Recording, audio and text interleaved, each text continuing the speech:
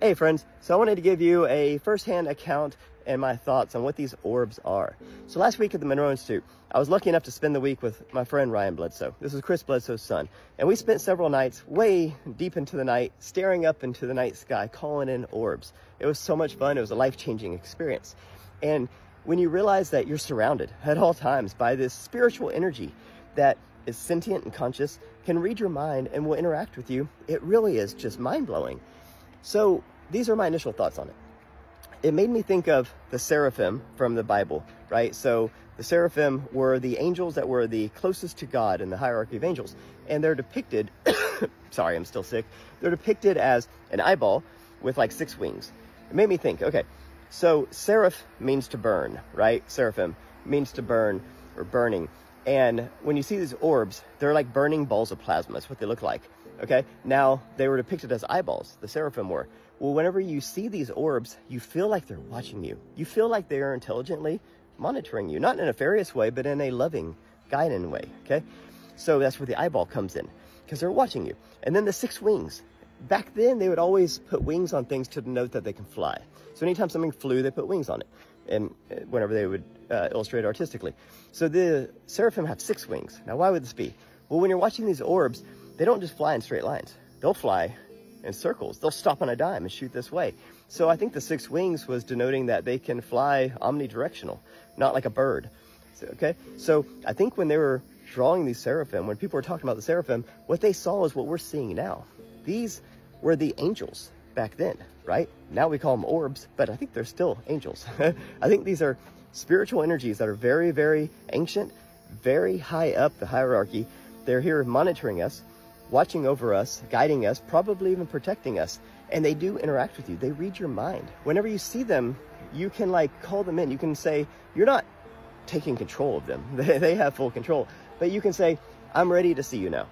And you can set an intention. My intention is to see you. Please show yourself. I'd be very grateful and appreciative if you show yourself. Then when they do, you can say, thank you so much for showing yourself. And when you thank them, a lot of times they'll flash. They'll do a little flash bulb, and as if to say you're welcome. And you can say, you know, to prove to me, right, to my left brain, that you're not a star or a satellite, could you do a little loop? And they'll do a little loop a lot of the times. It's the most amazing thing. And that part reminded me of a dolphin. So I live at the Gulf of Mexico. I swim and paddleboard all the time with dolphins. I love them. And they're very playful. So you have this creature, this animal, this being, the dolphin, that is highly intelligent, highly spiritual. You're sitting there looking them in the eye and you're thinking, you're smarter than me, aren't you, buddy? But they're very playful. Even though they're very highly intelligent and spiritual beings, are playful. They will put on a show for you. They'll entertain you. They like to make you smile and laugh. They're amazing like that. They're very childlike. And when I was out there watching the orbs with Ryan Bledsoe, he said that about the orbs, that they are childlike in nature. It doesn't mean that they're immature. It just means that they're playful. They like to play. So that's what I noticed, and it's so amazing. So here we have something that's ancient, something that's spiritual, pure spirit, something that's close to God. The seraphim were 1 tier down from the creator, you know, in the hierarchy of things. But they're also playful. They're also nice and caring. They're watching us not to be creepy, but to be protective. And they like to interact with us, but they want to make sure that we can handle it. That's why they don't just show themselves to everybody, because their goal is to protect us. They don't want to short circuit us. They don't want to freak us out or scare us. So you have to be ready.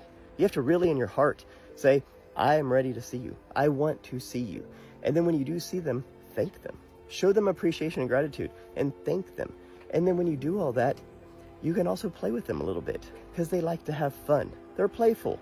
So those are just my thoughts on my experience orb watching. We literally were at the top of this mountain in Virginia at the Monroe Institute, which is one of the most sacred sites in the world. It is basically a mystery school. It's Hogwarts, Xavier Academy, Jedi School wrapped into one. It is an amazing place. And I'm up there at night next to this gigantic crystal with Ryan Bledsoe, sky watching, calling in orbs. Just a surreal experience. And I just wanted to give you my thoughts on that experience. When I think of these orbs, I think that they are truly magical and like I said, ancient spiritual beings very close to God, here to watch us, guide us, protect us, but also to interact with us and even play a little bit and have some fun.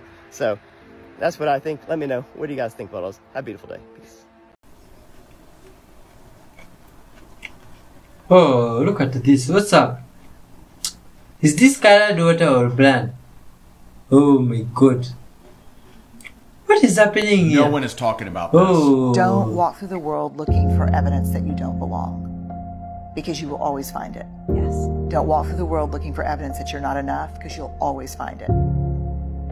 Our worth and our belonging are not negotiated with other people. We carry those inside of our hearts. I know who I am. I'm clear about that. And I'm not going to negotiate that with you, because then I may fit in for you, but I no longer belong to myself. And that is a betrayal I am not willing to do anymore. Wow, so powerful. Tag someone who needs to hear this.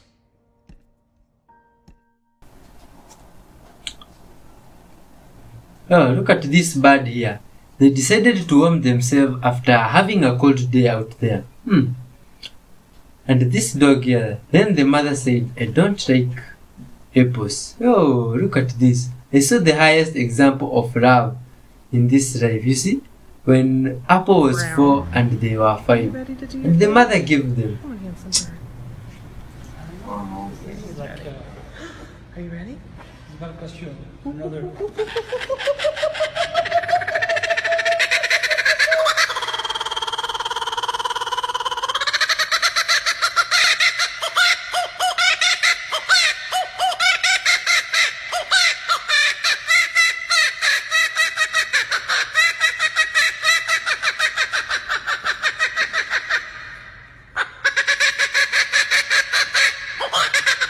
Was the beast mentioned in the book of Revelation exposed last night during the presidential debates? It sure was. And that's next on the trumpet.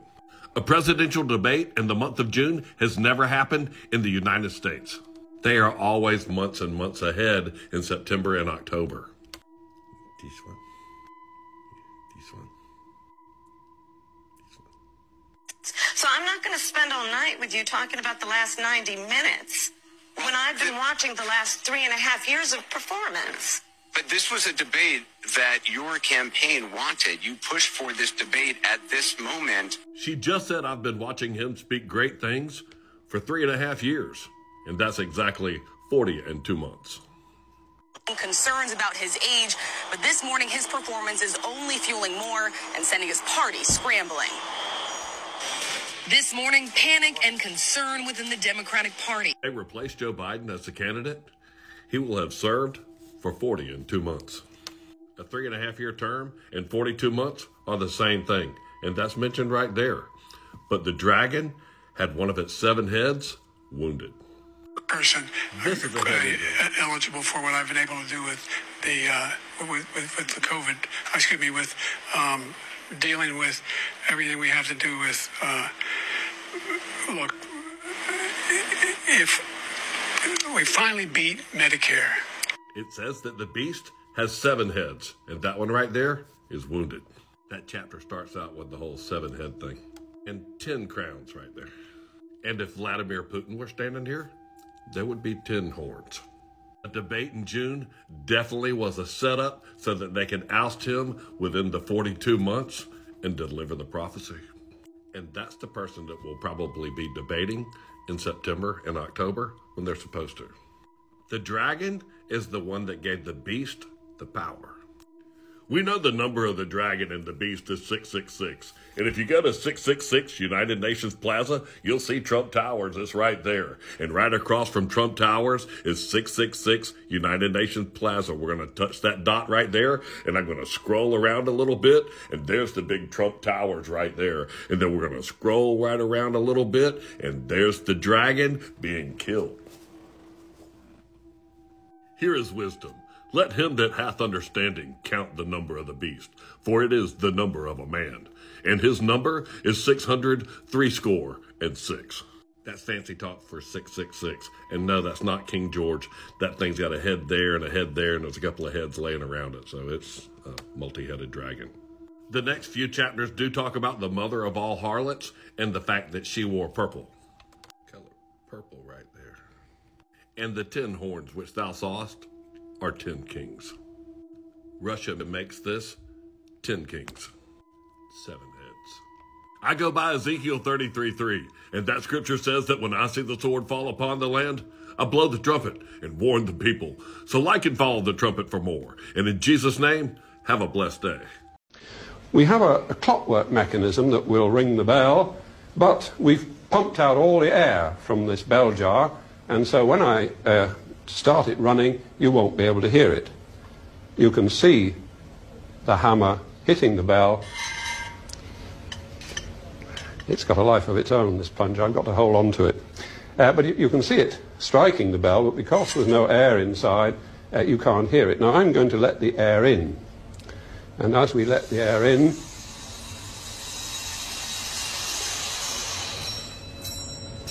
now I think you can hear the bell quite clearly.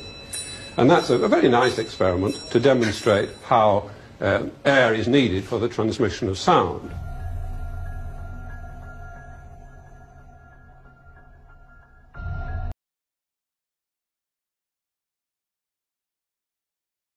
Oh, look at this. What was also found was that, shocking to say the least, look at the project's first video presented this. Oh, this is Apollo 1, or that mission when people went to the moon. You see, now how can they explain the sound?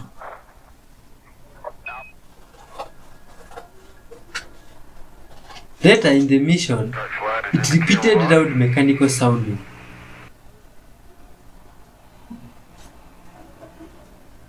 Oh, what's up with the cow? Is the cow performing magic or gymnastics? Many of you oh have my been taught god, to believe this that cow your is physical stretching. mind is in charge, that it's supposed to control everything and figure out how everything is supposed to happen in order for everything to work. Your physical mind is not designed to understand how things happen. It is only designed to perceive how things happened. It is not designed to perceive how things will happen. It is only designed to perceive how things happened. The higher self, that level just above physical reality that is also part of your personal being, is the level of your being that has the ability to understand how things happen. And that's why you heard us say, you don't have to worry, you don't have to focus on how something will come about. There is no way for you to know. It's not within the capacity of your physical mind to know that. It's only within the capacity of your physical mind to see how it did occur, but not how it will occur. The knowledge of how it will occur comes from your higher self, not from your physical mind. As we said last night of your time, again, pay attention, very crucial. The higher self conceives.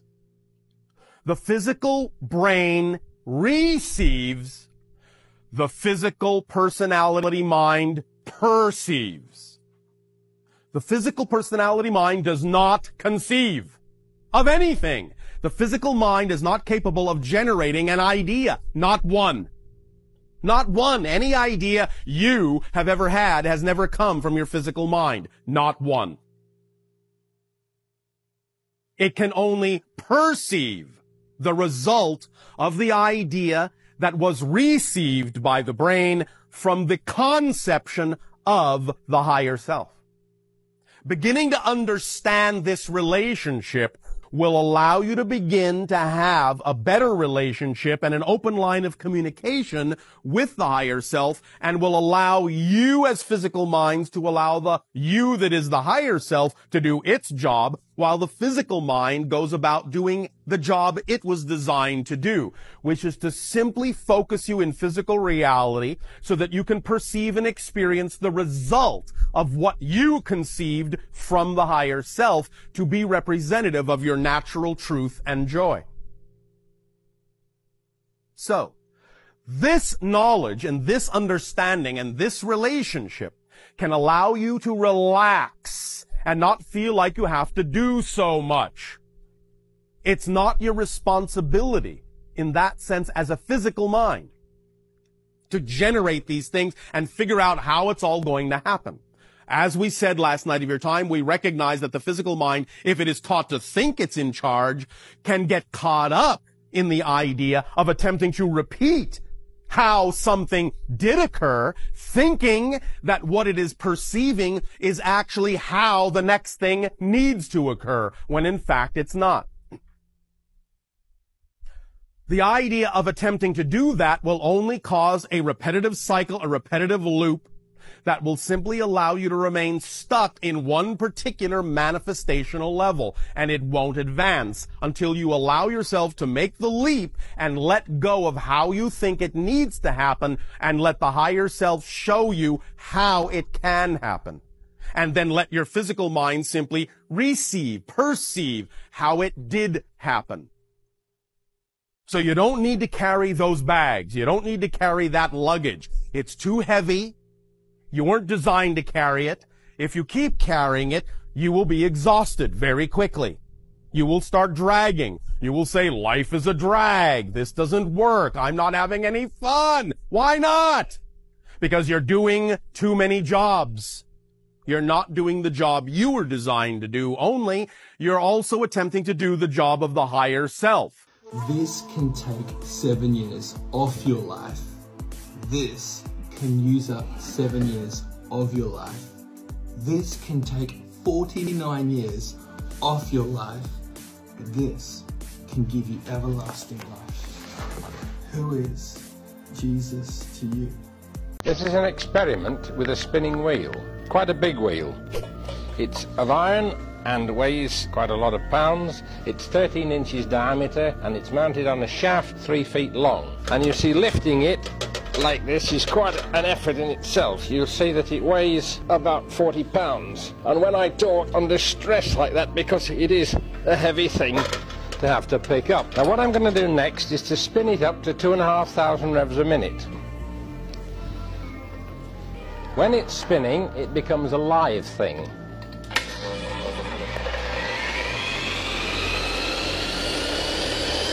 Now whilst I'm lifting it, I'm going to talk so that you shall see from my voice that I'm not under any stress of any kind.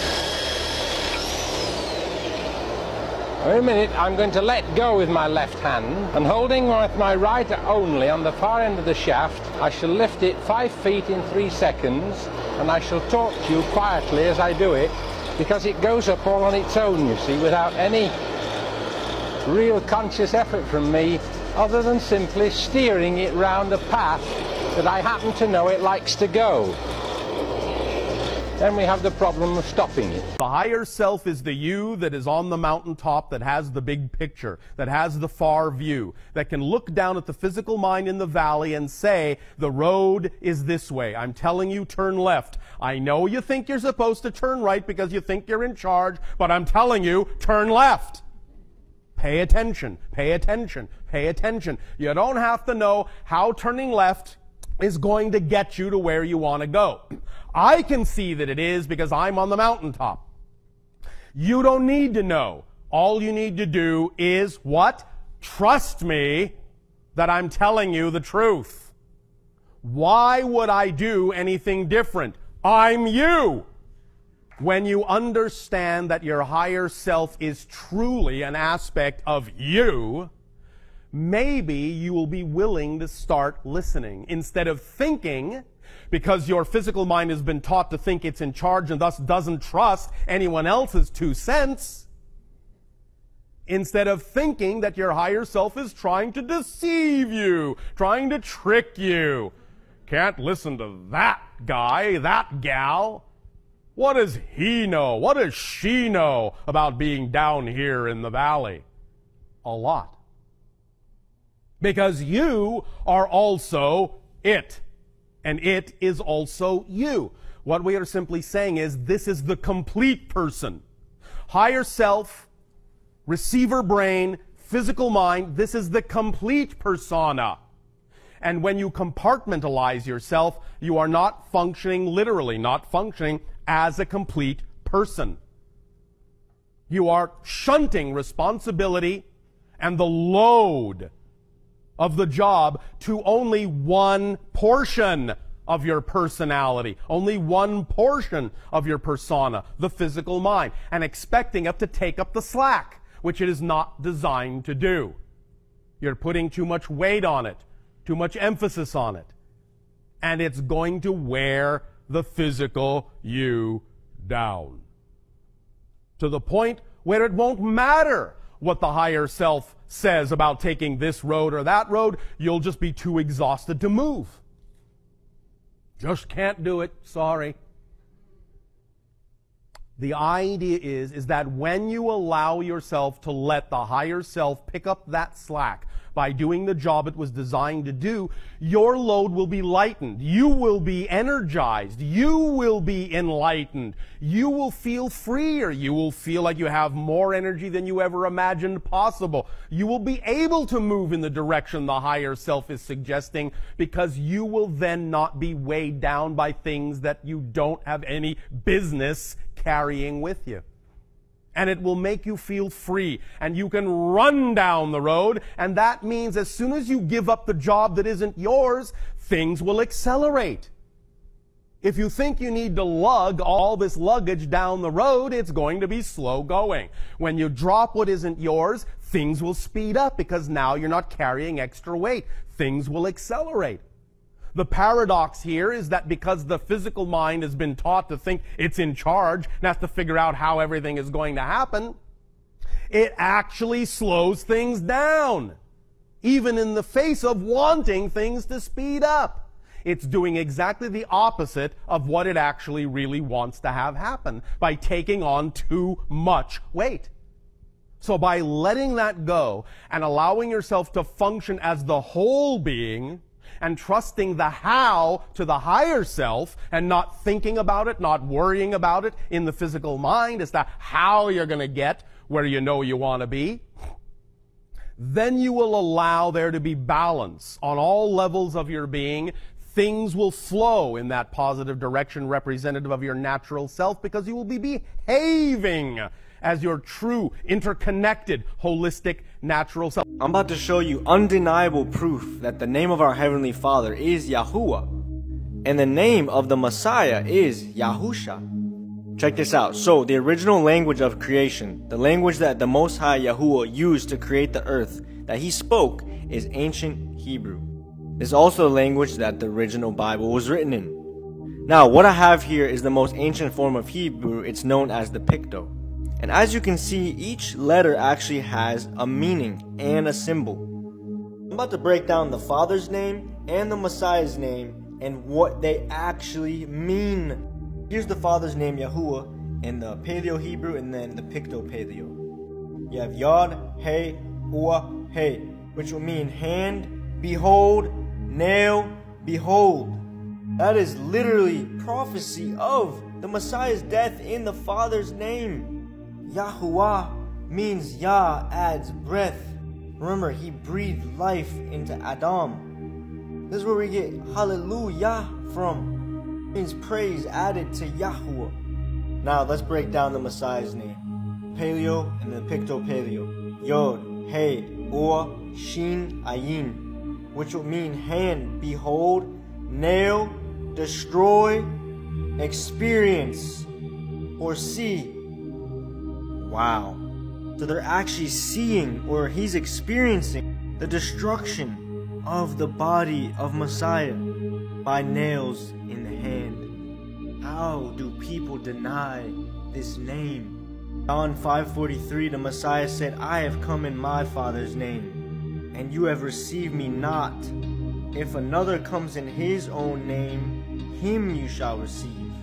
Came in the Father's name, Yahuwah, Yahusha. Yahuwah means Yah adds breath. Yahusha means Yah adds deliverance or salvation. The Shah comes from the Hebrew word Yasha, which means to save, to deliver, to be saved. And she shall bring forth his son, and you shall call his name Yahusha, for he shall save his people from their sins. because Yahusha literally means Yah adds salvation. He shall save his people from their sins. I, even I, am Yahuwah, and beside me there is no Savior. This is Isaiah or Yashayahu 43:11. Yahuwah told us that He alone is the Savior, and there's no other Savior besides Him. Look at the prophecy of Yahusha's name. It means Yah adds deliverance. Yah adds salvation. Yahuwah is Yahusha in the flesh. This is why they change all these names. There's so much prophecy about Yahuwah becoming the Messiah in the book of Isaiah, or originally called Yashayahu. Because remember, Yasha means to save or to deliver. So Yashayahu means salvation, Yah adds. But they changed it to Isaiah. Come out of religion. But the hour comes, and now is, when the true worshippers shall worship the Father in Ruach, Spirit, and in truth. For the Father seeks such to worship Him. Elohim, or the Mighty One, is that Ruach, that Spirit. And they that worship Him must worship Him in Ruach and in truth. Don't listen to anyone who tells you His name doesn't matter. They either haven't done their research or they are operating from another spirit, and that spirit is not of Yahuwah. The third commandment is literally not to lift or to take the name of Yahuwah to naught or to nothing. In religion they will tell you, oh, He has many names. But that does not align with the scripture at all. Thus shall you say to the children of Yasharal, Yahuwah, this is my name forever, and this is my remembrance to all generations. Let me know what you guys think about this video. If this has edified you, please drop a like, a comment, a follow, share this with someone who needs to see it, and I'll see you guys in the next video. Shalom. You never call your spouse from across the house, from a different room. You don't summon each other. You don't talk to each other from a distance. You have something to say, come over and say it. Don't shout it from another room. It's not dignified. It's not respectful. I was up this morning and the Lord began to minister to me concerning a certain music group. Many of you know them and many of you may not know them. The Lord gave me a word concerning Maverick City, and the Lord said, I've raised them up, I've exalted them, and they have forgotten about me. They have compromised for the things of this world. They have forsaken my commandments. They have forsaken my laws for the things of this world. They honor me with their lips, but their heart is far from me. The Lord said they are not living a life that is pleasing to me. Many up-and-coming gospel singers, the purity that they carry, the genuineness of their worship, it will be tainted because they are solely under them. They will be deceived at some point if they connect with them. The Lord then went on to say, my hand is not on them. I've given them chances to repent, and they refuse to. If they don't, they will perish. We serve a God that gives and that takes away. But one thing we must understand, God will never compromise His word for you. Wow, man, that was interesting. It's always good news when you're talking about God Almighty, you see, because after all, He's the creator of us all, and we all are an image of Him. So, my friends, it's why we should all be loving and unite as one. Let's read from the book of knowledge because of that, good people of us, you see. And our closing word of today comes from the book of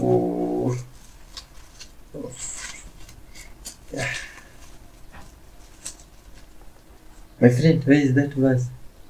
Isaiah. Yes, Isaiah. A guy called Isaiah 60:22, and this is what the book tells us. The least of you will become 1,000, the smallest a mighty nation. I am the Lord. In its time, I will do this swiftly. Wow. Good word from the book of knowledge. Can you close for us, my friend, with a word of prayer? Father, We come before you. We give you thanks and glory and honor. We can't express our love to you with the words, Father. We just love you and respect you, Father. Father, thank you for the person who have watched up to the end. May you bless him or her. May you fulfill his or her wants. In Jesus' name we pray this, believing and trusting. Amen. Amen. Till next time, God be with you, man. Bye bye. Good vibes.